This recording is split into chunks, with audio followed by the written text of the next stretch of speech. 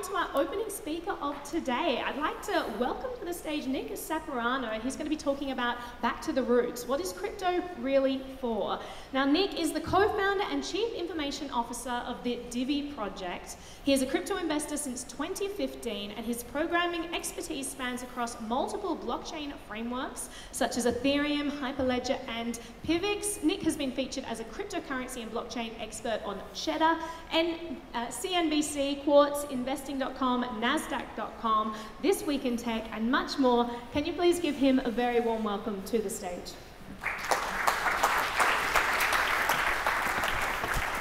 Thank you so much.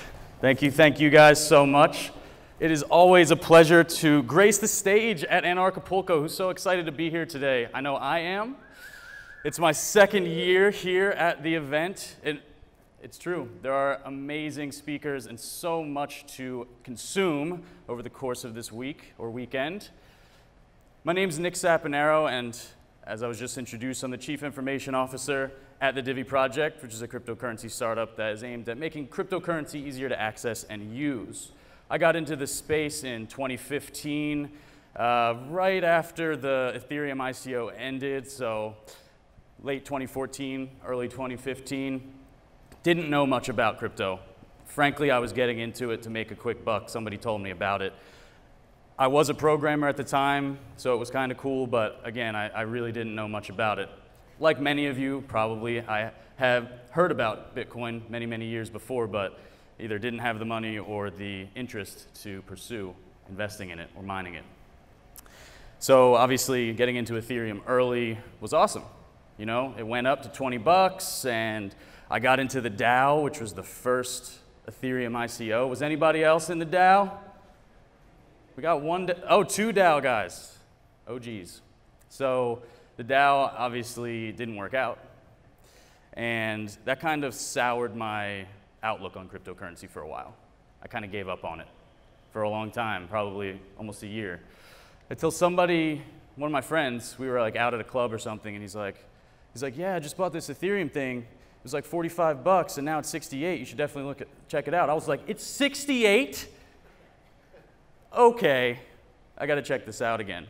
But I said, if I'm going to get back into this, and thankfully I hadn't sold anything, if I'm going to get back into this, I'm not going to get back in for the wrong reasons. I'm not going to get back in for the reasons that I got in the first place. I'm going to learn about this technology as it pertains to humanity, as it pertains to technology, and that's why I'm here today to talk to you about getting back to the roots. What is crypto really for? You know, I think it's an 11-year-old technology at this point, and there are a lot of narratives going on simultaneously. So throughout the process of this presentation, we're going to talk about a lot of things. We're going to talk about sort of the social dynamics that influence cryptocurrency's ability to achieve mass adoption, where we are on the scale of mass adoption, and how we might actually get there. And of course, we'll try to answer the question, what is this technology actually meant for? So what does it mean to crypto enthusiasts? I see a couple HODL shirts out there and some crypto shirts. We got a lot of crypto enthusiasts out there. Raise your hands. Good amount. Good. So for us, and I'm sure a lot of the people that are at this conference, cryptocurrency offers the promise of freedom, personal sovereignty, the ability to be financially secure, to do whatever you want. And of course, in doing this, we're able to defeat the banks, right? That's what got me, really. I hate the global banking system. I hate just even the national banking systems. I'm sure a lot of you can agree. I've had several Venmo accounts shut down. I've had PayPal shut down. I mean, I've had my actual bank accounts shut down because of this technology. They're trying to beat us, but they can't. They can't stop it, can they? So this global, borderless currency that has the same exchange rate everywhere, it's an amazing, amazing thing to us. And of course, the ability to be private is a huge benefit. I mean, who doesn't want a fully transparent yet untraceable way to send money? And probably the most important to the real hardcore crypto enthusiast is the aspect of decentralization. No central point of failure, and maybe more importantly, no central point of control, right? This huge network of nodes that's all running the same copy of the same blockchain. It gives us the ability to have consensus and trustlessness. We don't have to trust each other anymore. Unfortunately, we're a really niche crowd, aren't we? There's not very many crypto enthusiasts. And sadly, and I hate to say it, and you guys are going to learn this throughout this presentation, I'm a realist, I'm optimistic, but I look at things in a very, very real light. Most people, this is how they see crypto. Am I wrong? It's true, but it doesn't have to be this way. Of course, we can look at what it's technically for, and I'm going to use a phrase that the US Navy actually coined in 1960, which is KISS. Keep it simple, stupid. It's digital branded money, right? It's just a way of sending money. It just has a brand name, Bitcoin, Monero, Divi. So if it's so great, where is everybody? Why is every seat in this room not filled? Why are all the conferences losing attendance? When mass adoption? Well, let's take a look at how adoption actually occurs. Anyone seen this chart before? It's pretty common. So what you have here is the diffusion of innovation. The blue bell curve is the adoption cycle. And the yellow sine wave is the market capitalization or market share as it pertains to the adoption cycle. And as you can see, in the beginning, adoption and market share pretty much track each other. But there comes a point, this apex, where it kind of takes off. The late majority starts to come in, and especially once the laggards start to enter, you really dominate the entire market. So where are we? How far are we from that 100% sine wave? We got to look at the numbers if we want to find out. So this is actually a study that Cointelegraph conducted in 2019. To be fair, it was a small sample across 22 countries, about 50,000 people in the sample size. So obviously, it's not perfect, but I just want you to understand that, you can lie with statistics. I'm not trying to. This is a good sample, so I'm going to use it. Let's start from the top, right? We have 81% have never purchased cryptocurrency. That means only 19% of this sample has ever even touched cryptocurrency. 19%. 10% said they fully understand how they work. That means there's 9% of people floating out there that just bought this stuff with absolutely no idea what it is. That was me in 2015, right? What are we doing? 35% of people think it's a fad. Have you, I just went back east for Christmas.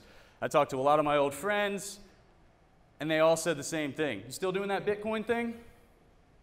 I was like, well, kinda, yeah, of course. They're like, oh, I thought that kind of faded out. A lot of people do think it's a fad.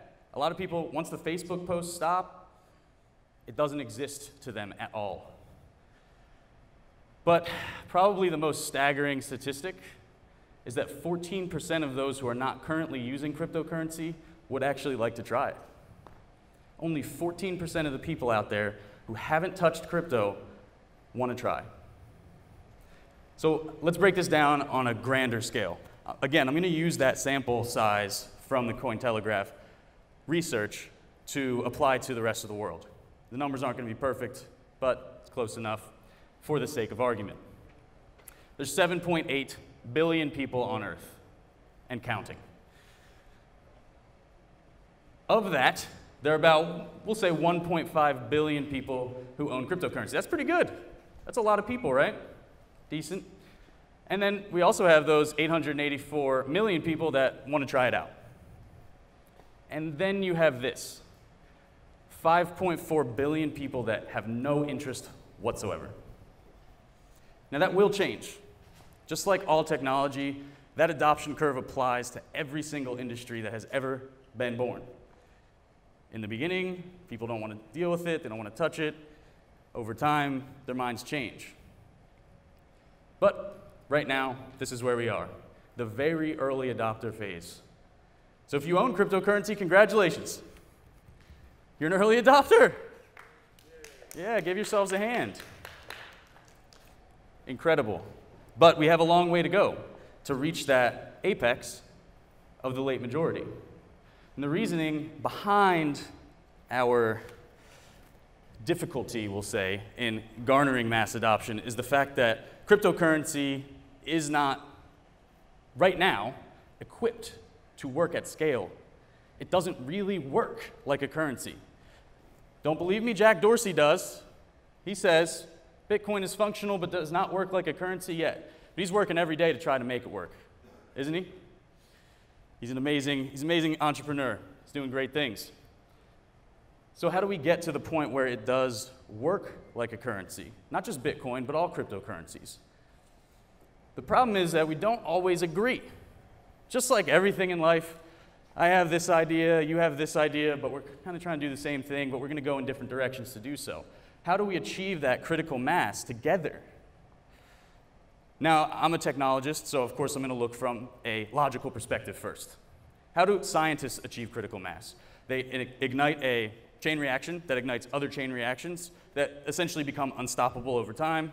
Of course, in like nuclear physics, they're controlling this to create fission or do whatever they're doing with it. Unfortunately, in social dynamics, it works almost the opposite way, where the larger the group or the larger that chain reaction, the more chance it has to stop. And I'll tell you why. Collective action is sort of a double-edged sword, right? You know, I had a professor once. He said, and I don't know if this was his quote, so don't give him too much credit if it's not. He said, if you want to go fast, go alone. If you want to go far, go together. I loved that quote. And I always thought, how the hell does that apply in real life when you have so many people working on something? You know, a school of fish, I love this graphic because a school of fish does really do this. They work collectively to not only get where they're going, but to protect themselves, and they actually move a little bit faster in the jet stream or whatever it's called. I'm not a marine biologist. If you haven't read this book yet, I highly recommend it. Menker Olson is an economist who wrote this thesis called The Logic of Collective Action. In it, he talks about how groups of people, of self-serving individuals, which we all are, actually tend to undermine the collective action of the group that they participate in. And it's not really their fault, it's just human nature. And it all comes down to this word right here, altruism. If humans were altruistic truly, we would work together, just selflessly, to make something happen. In this case, to achieve mass adoption or to get people to download the Bitcoin wallets or whatever. Now, in my opinion, and the opinion of Menker Olson, individuals and groups are not altruistic. Sorry if that's a spoiler for anybody, by the way. Perfect example of our inherent counterintuitiveness as human beings. You ever try to merge into a lane on the highway? You know, it goes from 2 lanes to 1. Now, if we worked as a collective to move traffic smoothly forward, we would zipper in. Person in the right lane goes, person in the left lane goes, and so on and so forth. And it would move slower, but it would move.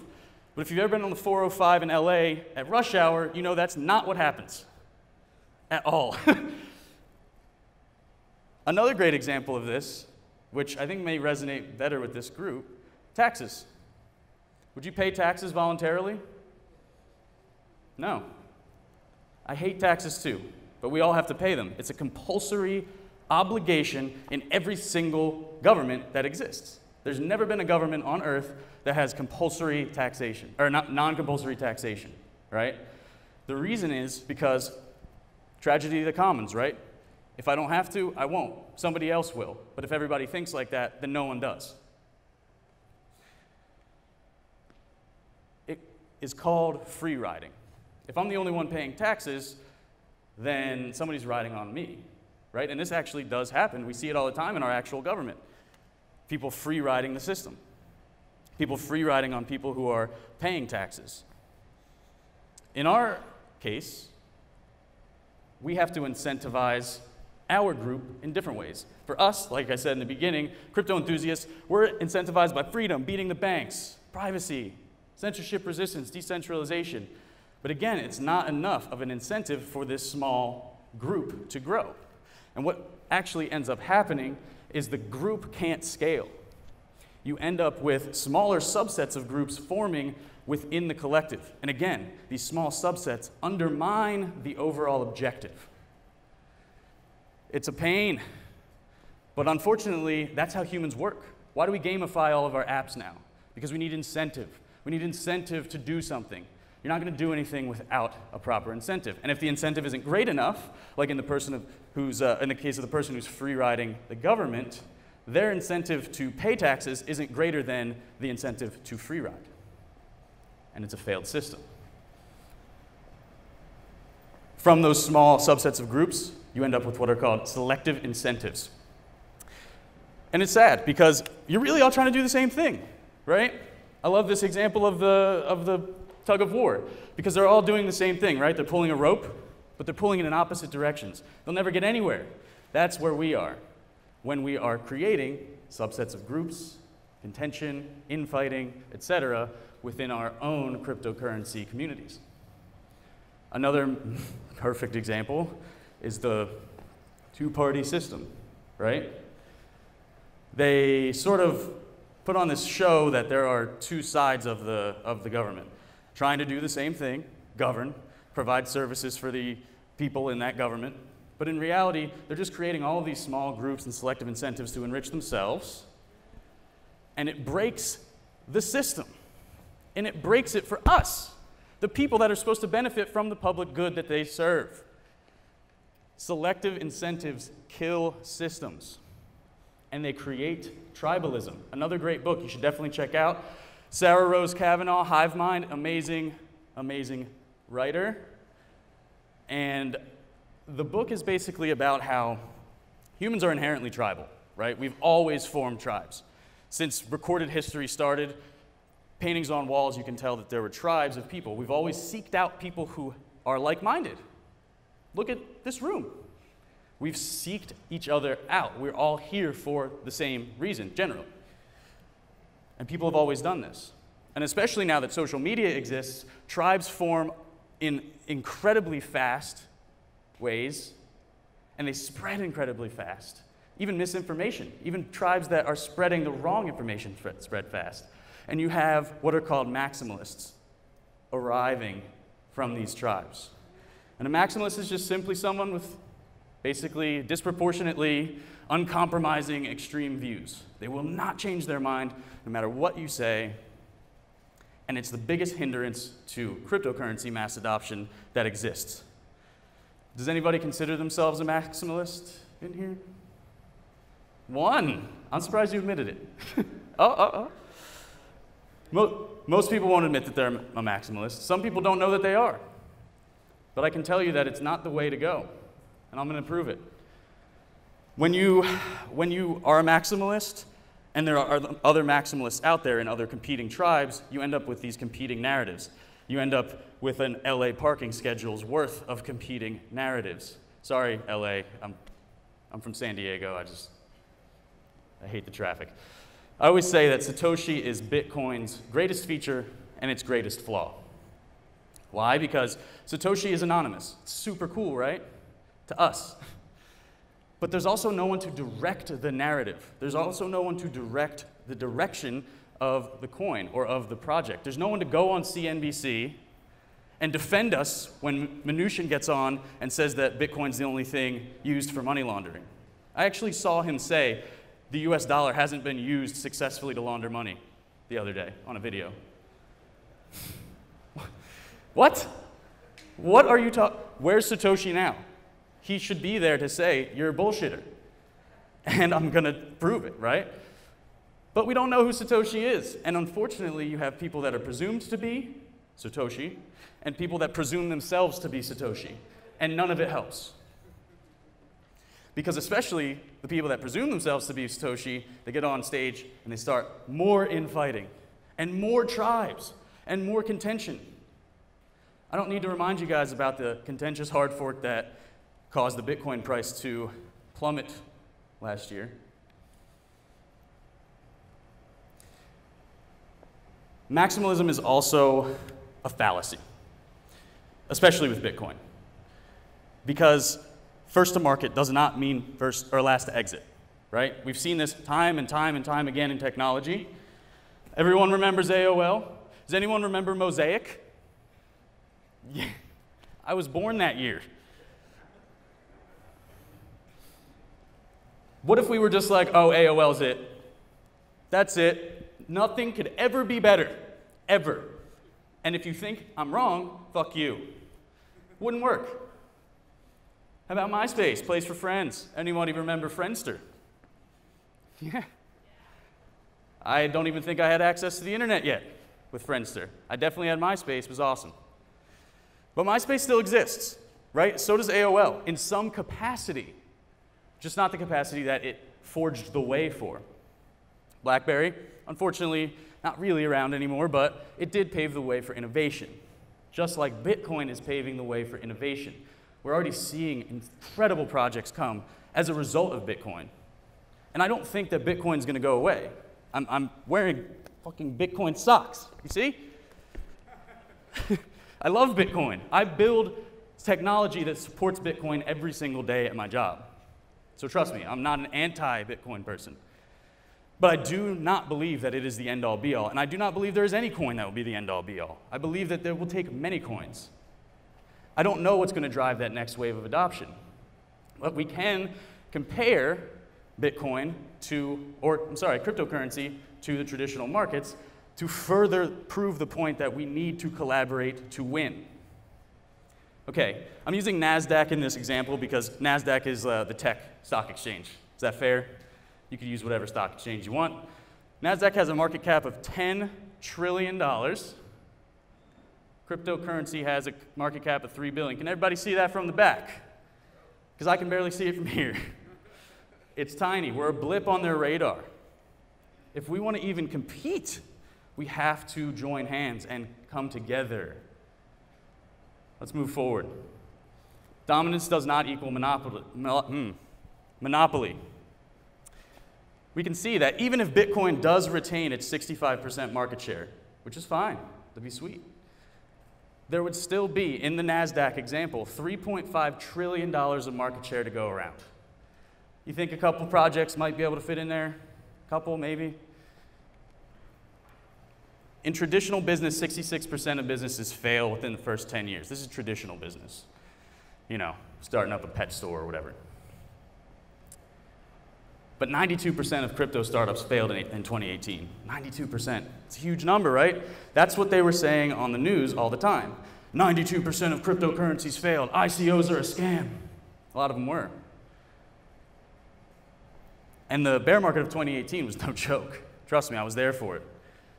But out of, I guess, let me compare this, right? I'm going to give you some context. A lot of companies failed. Why? Because they were mismanaging money, they were founders that had no experience, they were founders that were plagiarizing white papers or putting stuff up that they had no intention of pursuing, right? It's the literal same thing that caused the dot-com bubble to pop. People were raising insane amounts of capital, doing nothing. You know Ethereum only raised $2.3 million? Google, 2. Amazon, I think it's like 2.1.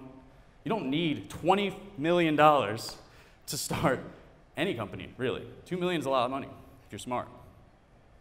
But still, out of the dot-com bubble, 48% of those startups survived. A lot of people don't realize that. It's a lot of companies that made it out, all the way to 2004, when the market started to stabilize again.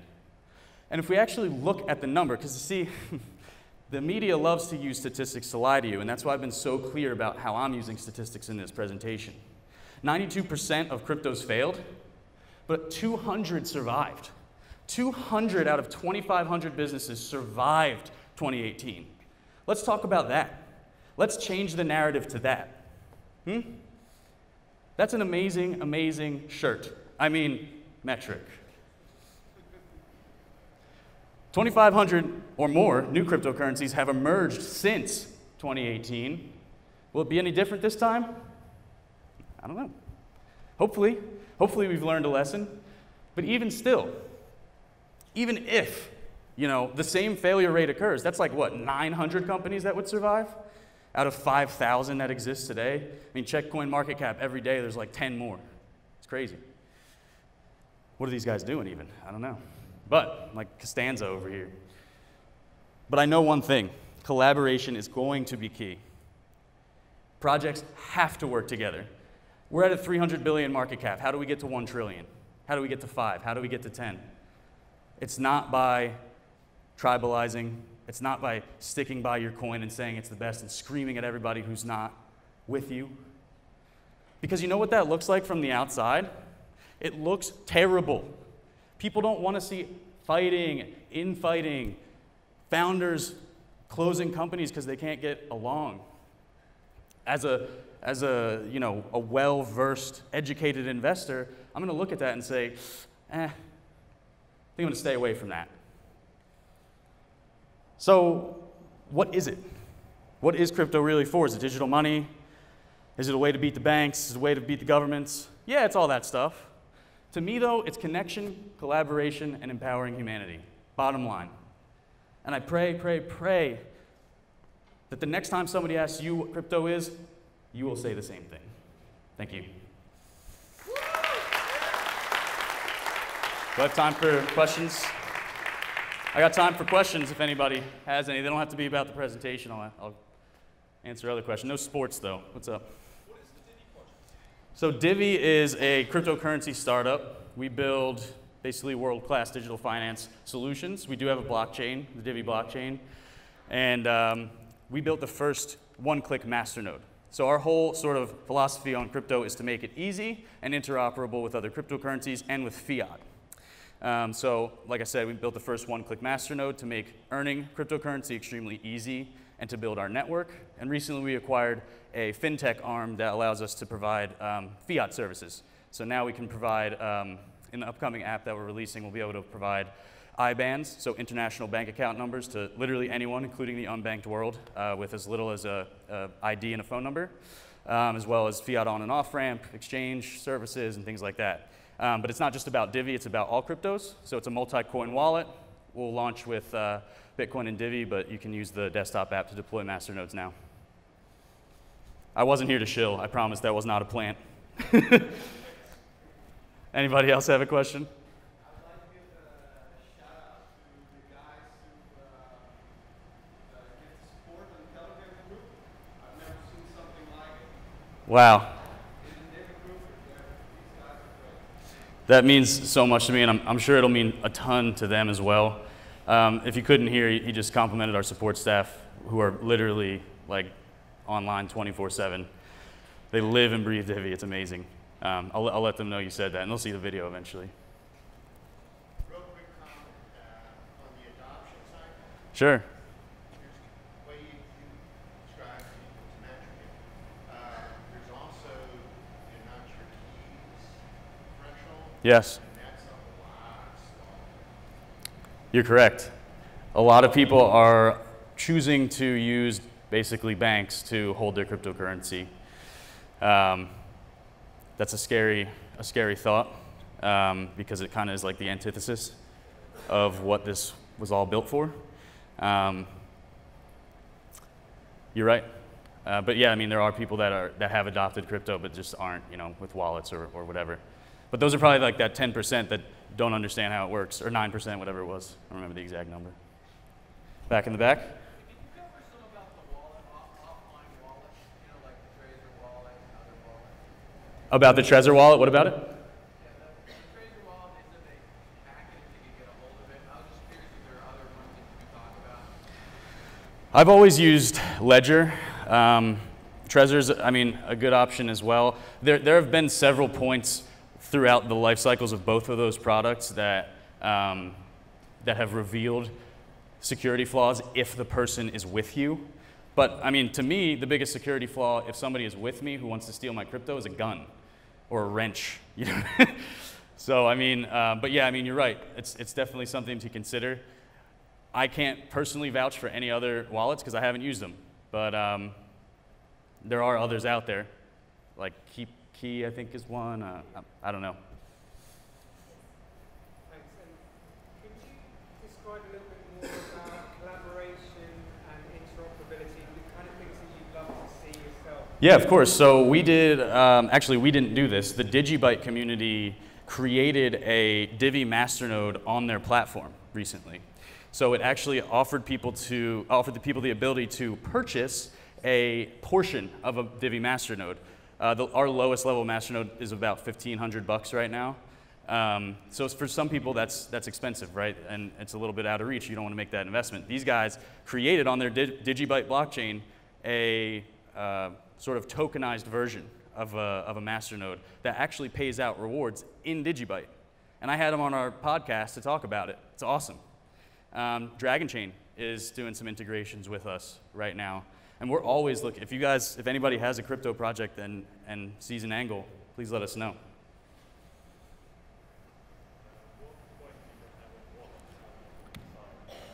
I'm sorry? What coins are you going to have in the wallet, and how are you going to make that decision about what coins? Yeah, what coins are we going to have in the wallet? Yes. So at launch, it'll be Bitcoin, Divi, and 3 different fiat currencies. So we'll have Costa Rican colones, USD, and Euro. From there, we'll add probably just like the top 10 coins. And from there, it'll be about our collaborative partners. So, we're doing stuff with Paulus Pay. They'll probably end up in there. Digibyte, of course, will end up in there. Litecoin, I think it's still top 10. Dash, Pivot, all of our counterparts and some of our competitors as well. The goal is to eventually create an ecosystem that you can quickly and easily sort of work your way through. If you want to get into or out of Bitcoin into Monero or whatever other coin you're looking at, it should be instant and fast and easy at the click of a button. And that's our goal.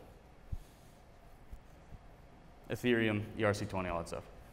Sorry, I'm going to go to him and we can come back. So apart from Divi, are there like 1 or 2 projects that you think really interesting out there? New projects? It's since I started Divi, I have so little time to actually look at stuff. Enigma is one that I think is pretty interesting, doing private smart contracts. I think that was something that Vitalik probably would have done himself. So seeing that being built is cool. And Casper Labs is another one that I think has a lot of potential. Maybe a little bit of a danger to Ethereum, but an amazing project nonetheless. We have any time left? Yeah? Okay, let's go.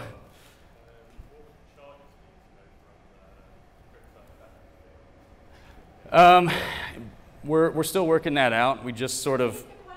Oh, I'm sorry. He asked, what are the fees for transitioning between fiat and crypto? Less than Coinbase. The goal is to actually drive the fees to nothing. Because we own the financial technology company that provides our banking services, we can work with them to interoperate our coin to incentivize users to use the coin and eventually bring the fees to near nothing or nothing. That's the ultimate goal. Right here.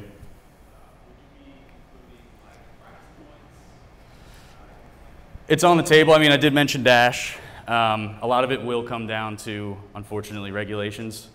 Because we're operating in so many jurisdictions, it's really important that we follow the rules, which, not super anarchy, but it is what it is. We're trying to run a business too, But yeah, we're considering it for sure. Anyone else? Okay. Yeah, definitely. That may even come out sooner than Wallet 2.0. He asked about ledger support for Divi. Yeah, it's like 50 to 60% finished. We just had to work on some other stuff, so kind of took a back seat, but we'll get back to it. Small team, 15 devs or something. How long do you think mass adoption will take? Conservatively, 10 years. I mean, to even reach like near the apex of that. If we look at like internet or computing took a lot longer because we didn't have computers. So the internet's probably a good benchmark, and that was like 30 or 40 years to really reach ubiquity. So I'd probably expect to see, a 20 to 30 year lifespan or adoption cycle for this technology as well. Maybe a little faster because we have the internet, which is why I say 10 years, which would put us at 21 years total. Do you think that could be accelerated if there's a huge crisis, say, in the normal banking system? Yeah, I often think about that because this isn't the internet. Like this actually solves a different problem, and we've already seen, governments being super irresponsible with their treasuries and their central banking systems like Venezuela and Turkey and Greece and stuff like that. So it could, and we do see some adoption in Venezuela. We have a huge Venezuelan community. So it definitely is serving that need. So yeah, I mean, I don't like to speculate too much, but it could definitely happen. Now that the company's growing, you got a fintech partner, you're dealing with fiat and all that, are you having compliance issues? I'm having legal fee issues. It's very expensive, but we have an amazing team of attorneys that are looking at this every single day and making sure that we don't go to jail, because I would hate that. Anyone else? No? Okay. Sorry? Depending on their monetary policy, yeah, sure. I love DAI. I think it's really a smart method. I don't know how I feel about, I mean, I do know how I feel about Tether, actually. I don't support it. I don't believe it. Anyway, yeah, to some extent. Anyone else? Wow, thank you guys for so many questions. That was awesome.